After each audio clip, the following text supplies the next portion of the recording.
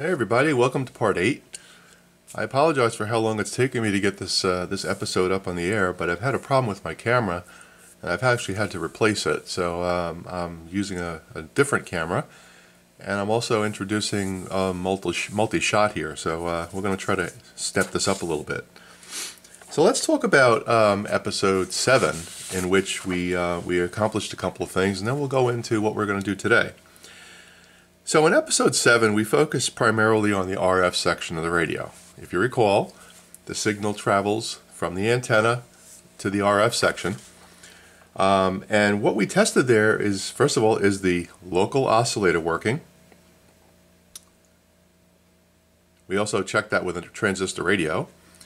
And we put a radio off station to see if we were getting any kind of squealing when we turned the tuning knob on the radio. We then checked the B+, the screen voltage, and the negative voltage of the oscillator to see if it was good. We then said, okay, also check the tube. The oscillator tube could be bad. Keep in mind that some radios have separate oscillator tubes and some have oscillator tubes that are built into another tube. We then checked the oscillator coils. We inspected them and tested them. We basically ohmed them out to see if the coils were good.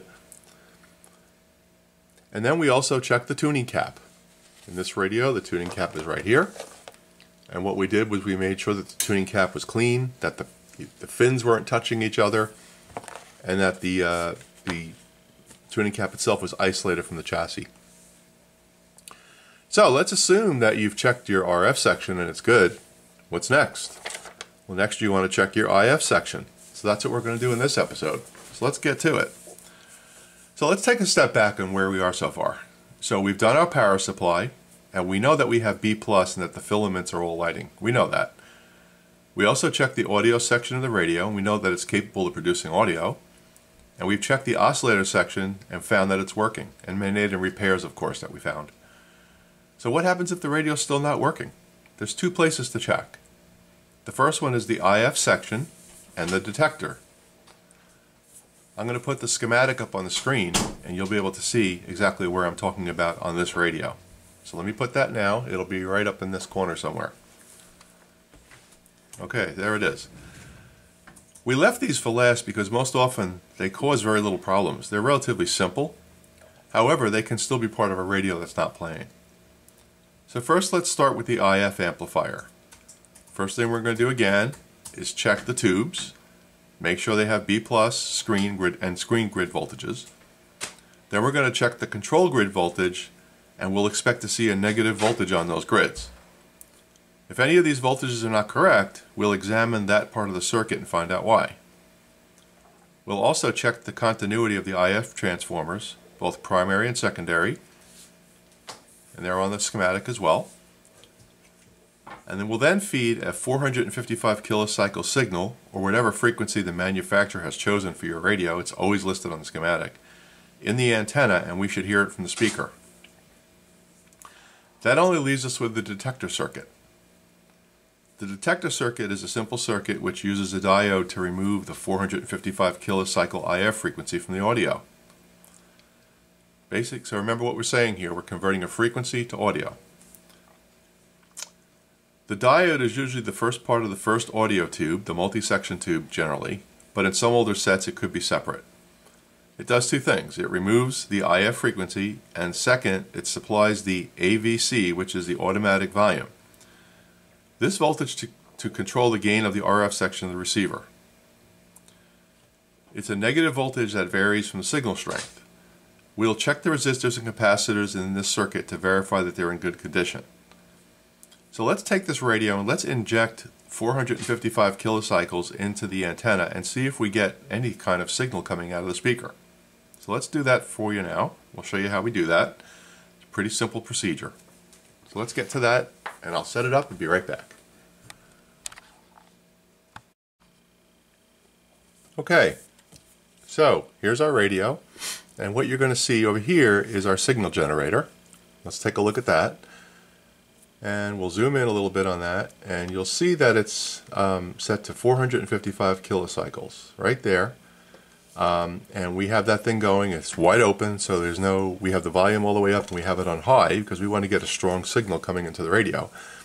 And then if we flip back to the radio, you'll see right here, this red lead is going into the antenna, and this black one is just connected to the chassis.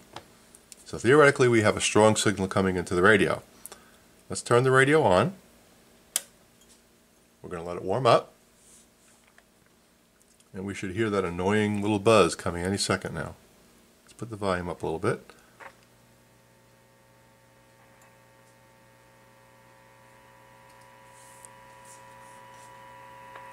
Here it comes. Now if I tune the radio down to 455, near 455, it's going to be stronger. There it is. Let's turn the volume down.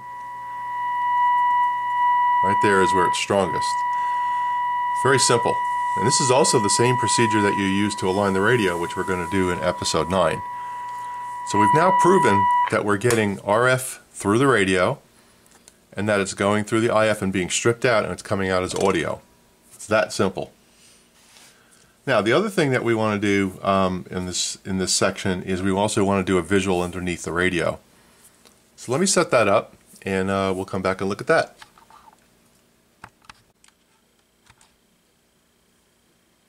Alright, let's familiarize ourselves with what's under this radio. So first of all, right here, that's our first detector in our oscillator tube. That's the 6SA7. Right next to it, let's switch to this view. Right next to it here is our first IF transformer. There's 4 leads coming out of this thing. Right? There's 2 coils, so you want to ohm those out and make sure you've got continuity through the can. We then go over to the IF tube, which is the 6SK7 right here. That then brings us to our second IF transformer, which is right here. And again, we want to ohm out those wires that come out of there and make sure that they're working, that the coil is actually intact. And then lastly, we have our second detector, which is also our AVC and our audio frequency tube, which is our 6SQ7, which is right here. So the path you'll see goes from here, here, here, here, and here. This is our rectifier tube, so that's providing power obviously for the whole thing, and this is our audio output tube right here, which is taking that RF frequency and stripping it out and producing audio. So when you look under here, you want to check the resistors, right? There are grid resistors here that you have to check, and you want to make sure they're all within tolerance and value and replace them if they're not. A typical radio has either a 10 or 20% tolerance for resistors. Okay, these are not high precision devices. So, you know, if you check your resistor and it's out more than that, replace it. If you think that it's close to being, out of tolerance, replace it. Right? It's a simple enough process to do. So that's how you check the IF section of this thing. And then, that really will help you to understand how the flow of the radio goes and where it's broken. So I think in this episode, we're going to end it. I'm not going to show you how to check screen voltages and that kind of thing, because you already know how to do that. But it's important that you draw a map out of your radio. I think we covered that in one of the earlier sections. And you know exactly which pins of which tube where your voltages should be present and what they should be. Okay? So in part 9, we're going to go through the working set that we have here, and we're going to clean up any anomalies with the way the set operates and improve the sound quality and sensitivity. So that's coming up in episode 9. Episode 9, we're also going to do a fast alignment of the radio and make sure that everything is where it needs to be, and we'll show you how to do that. So that's it for this episode. I hope everyone is well. And if any of you are veterans, I first of all thank you for your service and hope you have a wonderful Veterans Day with you and your families. Everybody take care. This is Ron.